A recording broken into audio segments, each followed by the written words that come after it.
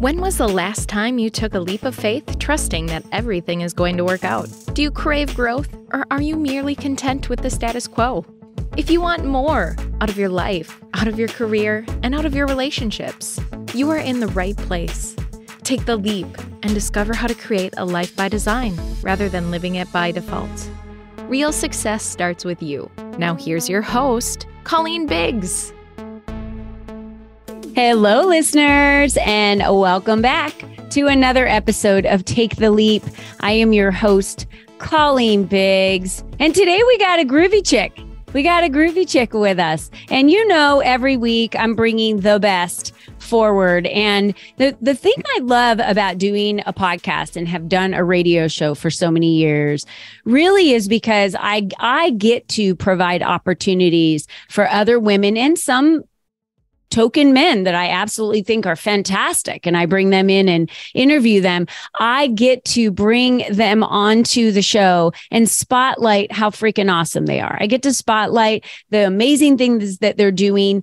They talk about their struggles. They tell you nuggets of what you can do to apply to your life so you can design it the way you want to have it done. And the groovy chick I have with me today, that's her email, by the way, is Pam Wilson, aka Carrie Bradshaw. She was the Carrie Bradshaw before Carrie Bradshaw became Carrie Bradshaw in Sex and the City. So we've got some really fun stuff to talk about today. And I want to say hello to all of our LEAP members out there. We're going live today in our Facebook group. The LEAP community, which Pam is a member of, is a community for business builders. So if you're a female small business owner and you're building your business, this community offers you not only the spotlights for you to get the visibility and the promotion, it's also going to offer you the collaboration, the networking, the masterminding, the education every week at a Thrive Thursday masterclass. So you get a lot of opportunities here in this community for such a small price of only $47 a month. So I wanted to thank all of the members of the community for giving so much and elevating and empowering the other women within the community. So ladies, you rock. Thank you so much for everything that you offer the ladies in the community. And I want to thank our sponsor of today's show, which is Peaceful Living. Why do we allow stress to compound in our lives, affecting our sleep and our daily rituals? The truth is we all live with stress, but imagine what it would be like to not suffer from stress. Ooh, that kind of makes you think, right? Are you ready to feel better, sleep better, and change your overall relationship with tension?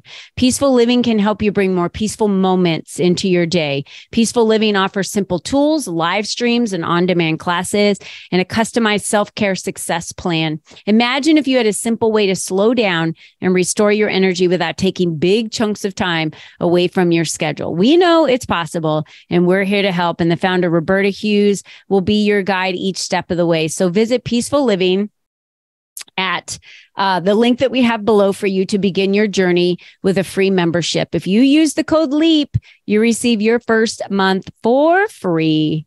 I love that. And I take her classes online.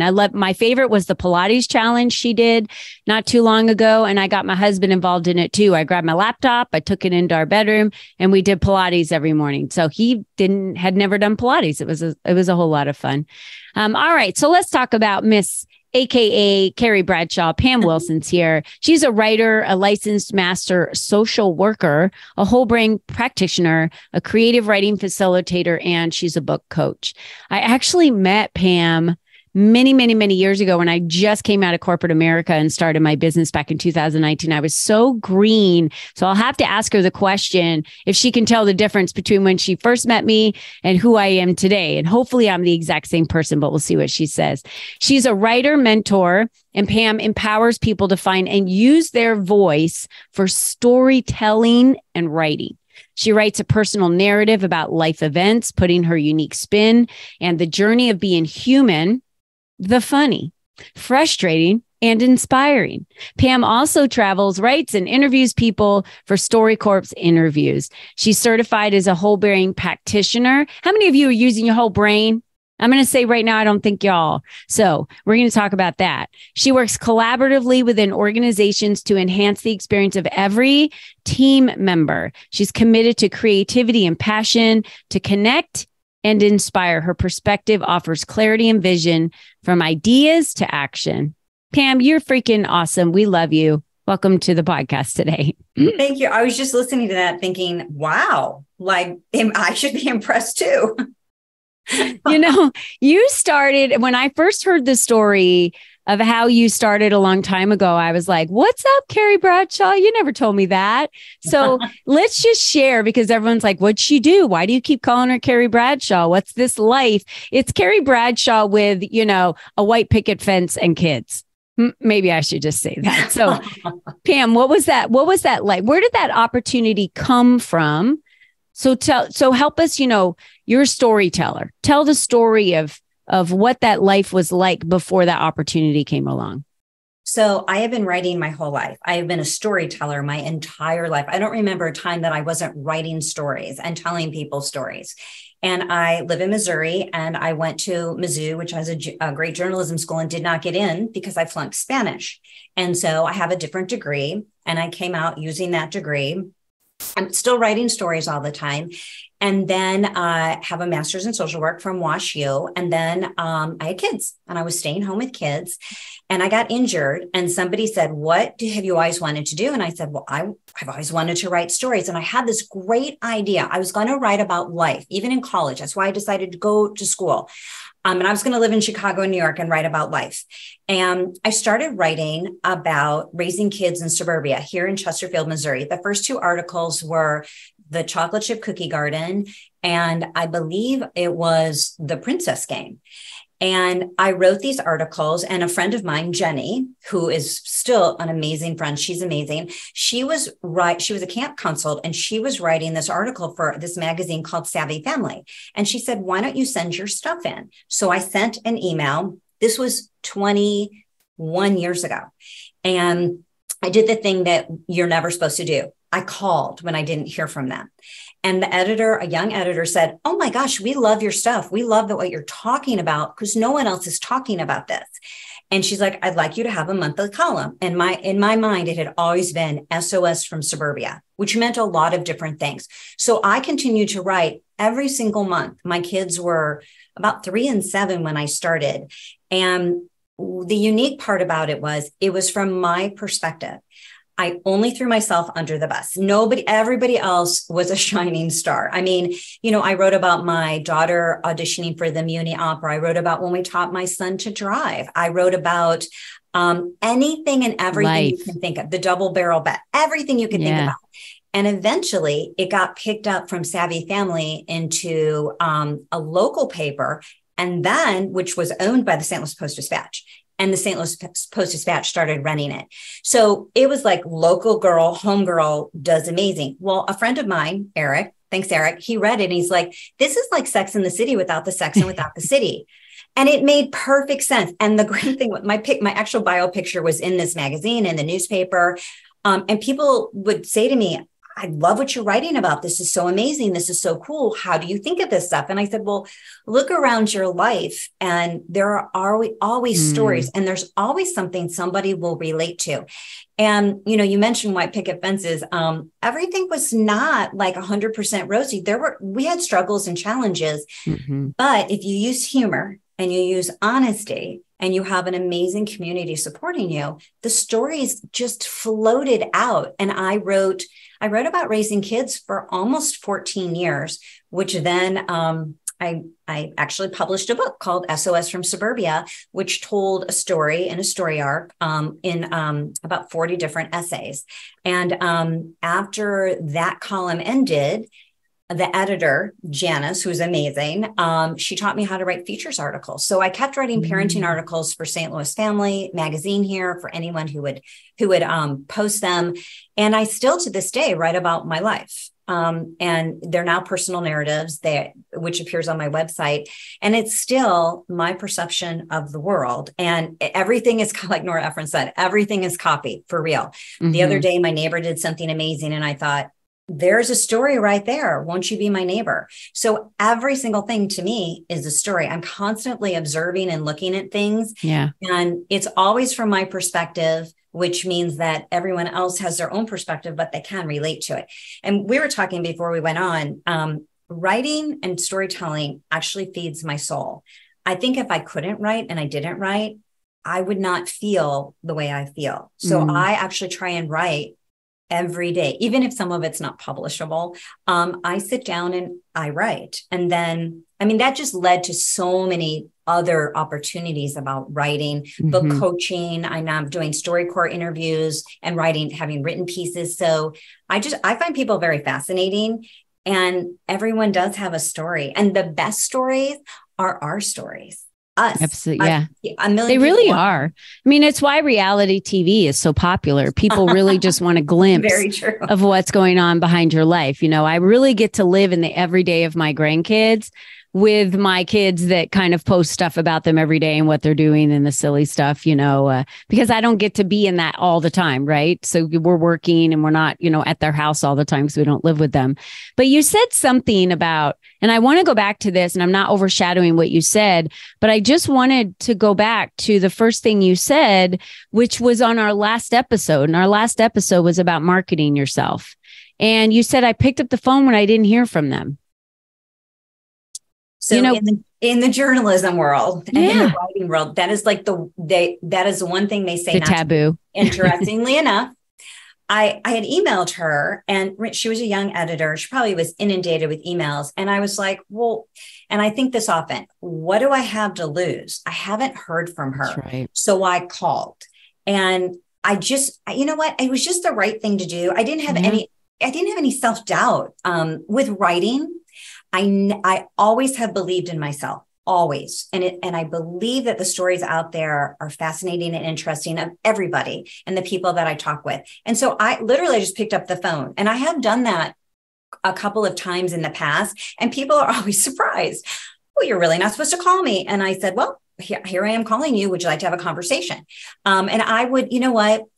Use your intuition. My intuition, how many years ago was that? That was 21 years ago. My intuition was right. And it led me in a completely different path or journey that I might not have had. And so I am incredibly grateful for that young editor who answered the phone.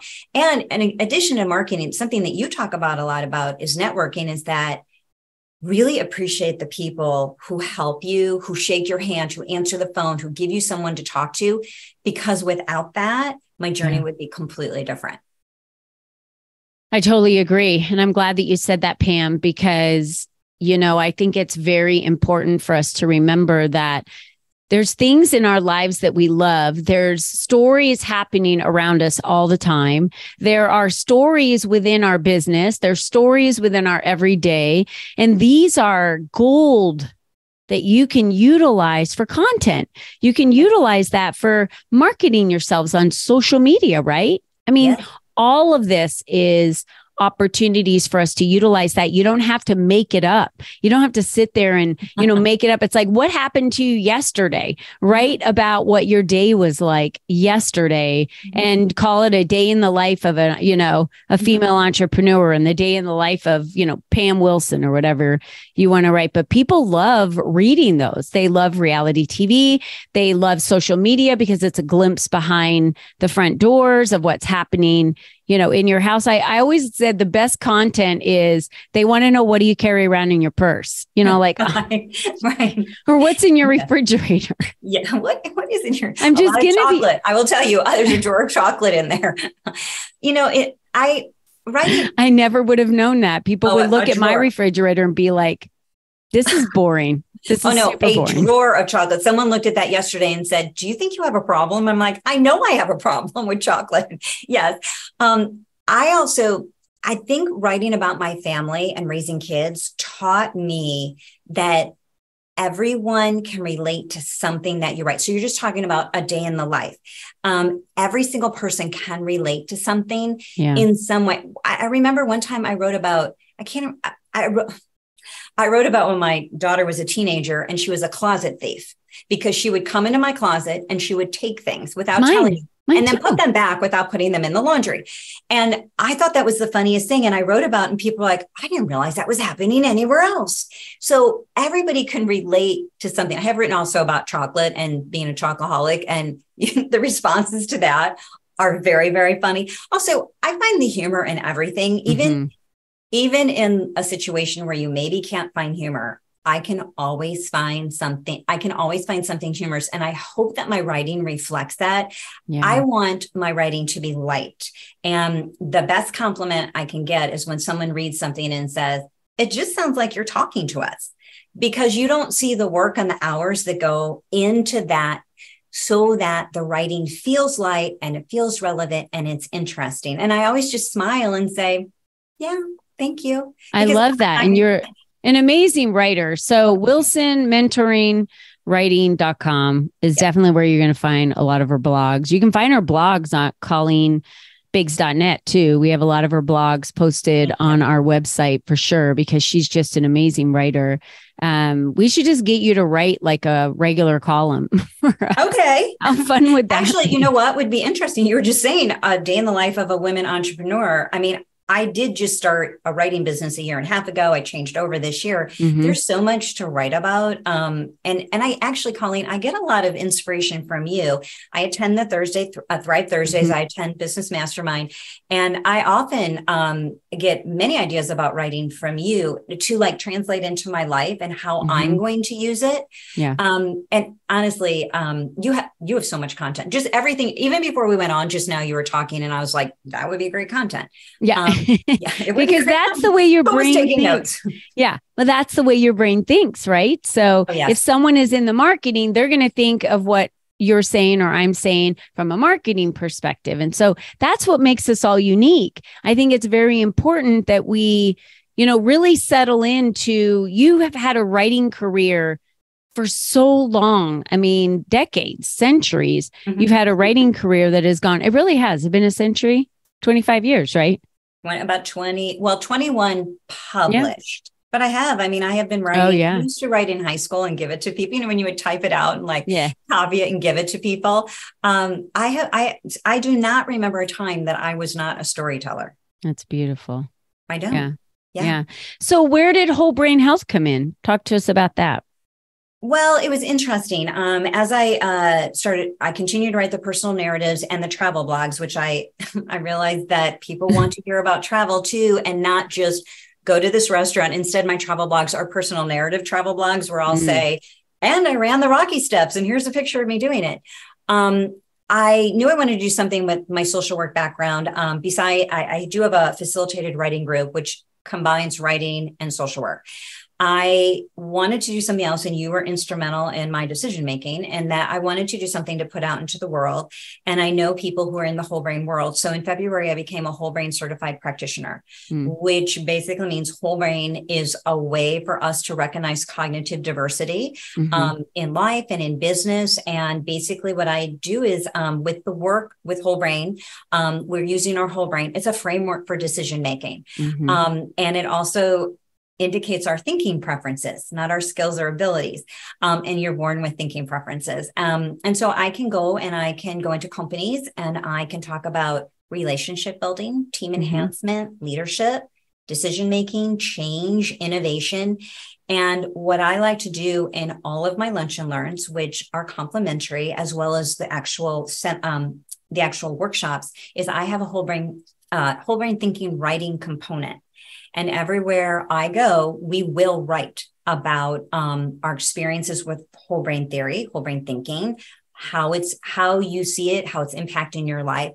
The great thing about whole brain thinking is that it can impact us in so many different ways. Yeah.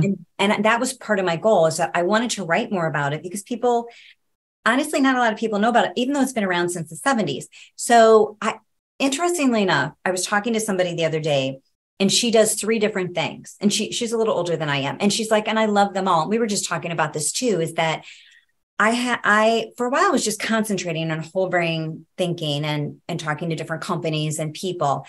I have, in the last couple of weeks, gone back to writing a lot more and interviewing for the StoryCorps app, because I need to be able to do those three things too. Writing feeds my soul. The interviews are absolutely incredible. They're also on my website. And so it makes me a more well-balanced person. Other people can, focus on one thing. For me, telling stories and interviewing people and being a whole brain practitioner, that makes up all of me right now. I love going into companies. I love looking like whole brain Barbie. My sister calls me whole brain Barbie. I love being a writer girl. I love traveling and writing about it. I think that I'm creating, like you say, your best life. I'm creating a creative life that feeds my soul. And I hope that I can inspire other people to follow their dreams too, to defy gravity, to do whatever it takes to do whatever you want to do. Yeah. And I think that I'm in the process now of integrating everything together. And Colleen had sent me a list of questions before this interview, and I took the time to write the answers, which I am going to turn into some kind of blog. And it helped solidify that I really and truly love the three things that I'm doing. And you know what? I could add a fourth thing, if something else great comes up, I could add it, but I really do feel really good, and happy that I'm able to have the time. I have the gift of time, and I'm grateful for that every day. And I'm grateful that I can be creative. That is very important to me. So you're able to go into corporations locally there in St. Louis, Missouri, and you're able to do just a kind of a free lunch where they're able to learn a little bit more about what this whole brain theories are, understanding more about it, how it can benefit their employees. So I think if you're in the St. Louis area, for sure, reach out to Pam. You can connect with her on Facebook. You can connect with her at wilsonmentoringwriting.com and have her in. I mean, it's complimentary for you to learn how this can assist you with your employees. And let's just say right now is a huge time of change for a lot of people. And everyone's like, oh, we're trying to get back to normal. There is no normalcy left. Everything's gone. Yeah. So what does it look like to whole brain think, right? I think that's very important for them to understand what that would look like and the capacity that could bring to their employees, right, into their corporation. But I wanted to also ask you about StoryCorps interviews, because many people don't know what those are. And I brushed over that quickly. Will you explain what StoryCorps interviews are and where do we find those? And also, I just want to say, I am live in St. Louis. I will travel to a company for whole brain thinking, and I can do it on Zoom. Not the best, but it can be, the Lunch and Learn can be delivered on Zoom. Okay. So StoryCorps, it's not new. It's been around for a long time. They're nonprofit, and their mission is to create a climate and community of listeners and listening. And what they did in the very beginning, they put these booths in cities. They look like the old Superman telephone booths. Yeah. And you would go in like with your grandma and you would say, Grandma, could you tell me what it was like to grow up in the 1920s here in St. Louis? And so there are professionals who do StoryCorps interviews. You'll hear them on NPR all the time. What they decided to do to have more stories brought in, and it's a national archive. So whenever I actually facilitate an interview on an app on the phone, you can also do it on your computer, it gets uploaded into their national archive. So in fact, I was just in St. Louis City and I found a StoryCorps trailer. So I believe they're putting the trailers back in the communities. So what I do is I interview somebody. For example, I interviewed, I can't remember who I've interviewed so many different people at this point. I'm actually going to talk to someone next week because we were both diagnosed with osteoporosis very young. So we are going to talk about what that diagnosis meant to us and how it's changed our life and what we're doing about it. So then I will put all the information in. It gets uploaded into their national archive. So for example, last fall, I interviewed the playgroup moms. I've been a member of a playgroup now for 27 years, and we have stayed together. And these are all on my website under StoryCorps interviews. We actually did an interview about our history. There were 5 of us. And it was one of the funniest, most fun interviews we ever had. Because everyone had a different story. Everyone had a different perspective. And they gave me such grief about it. So I uploaded it into the National Archives. You could go to storycorps.org and you could type in Pam Wilson, St. Louis, play group, osteoporosis. I just did one on siblings who met each other late in life. And it's a national archive. It's collecting the stories of being human. When professionals do it, they can edit. When I do it on the app, I can't edit it. And so you hear a lot of raw and real. It is the actual human experience. You hear doors opening, you hear drums in the background. But the interviews are so interesting. They're about 12 to 15 minutes. And literally you sit with me. We're like having a conversation, and my phone is on and you're talking to me. And every time we do it, people will say, well, that was easy. Like that was fun. And everyone has this incredible story. And it's all, so now, in a million years, when they find the StoryCorps archives, we'll have a testament. We will have a story about what human life was like on Earth in this year. So it is so much fun it's so much fun to interview people.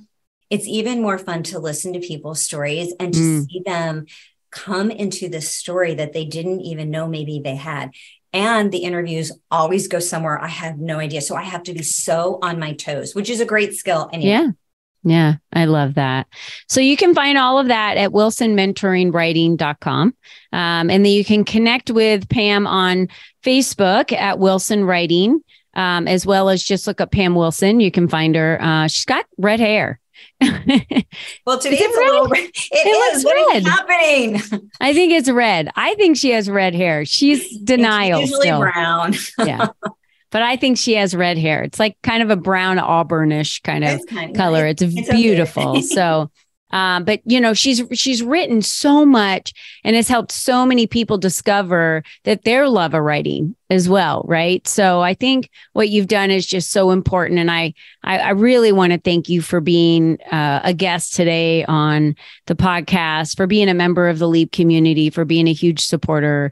You really do elevate and empower so many women. You give to them just unconditionally throughout the community. And I think that is the secret to getting back out of the community. What you need is to be open to give and serve. So thank you for that. Thank you for having me today. And I would just like to say that I would not be where I am without the LEAP community and without you. And you know that. I think I will always be part of the LEAP community. It has helped me so much meet other women. And seriously, Colleen, just hearing your voice once a week, it really does help. So thank you. Oh, you're so welcome. So I just want to remind all of you, you're the only you that's ever been. You're the only you that's ever going to be. Right, Pam? That's right. You're either going to design your life the way you want it, and you're going to, maybe start being a writer, or, you're in a company and you're thinking, I'm a manager of all these employees and I could really use this lunch and learn for whole brain thinking. What is whole brain thinking? Right? I want to learn more about that. And how is that going to benefit my employees? Right now, I have to tell you, you've got to focus on your employees, because there's not loyal employees out there anymore. You really need to give them what they need, give them the tools, give them the skill sets, give them what they need to be happy and healthy and to be able to produce what they need to produce for them, for their job. For what their job description is. We need to provide employees with the tools. And back in my day, those weren't always available, right? And we just worked our fingers to the bone, and you were expected to burn the candle at both ends. And no one's doing that anymore. Sorry, no one's doing that anymore. So what are you providing them? And go check out all of her blogs at wilsonmentoringwriting.com. And again, Pam, thank you so much for being with us today. It was an absolute pleasure. I love you to death. And thank you for all that you've done for me and the community. And until next time, listeners, thank you again for being loyal. Be you and be strong. Bye-bye for now. Thank you for joining us on this journey of self-discovery, where you learned the tools to create a life by design. Remember, you are the only you there is, and you are the only you that will ever be. Be you and be strong, because you are brilliant, and the world needs you at your best. We cannot wait for you to join us again next time.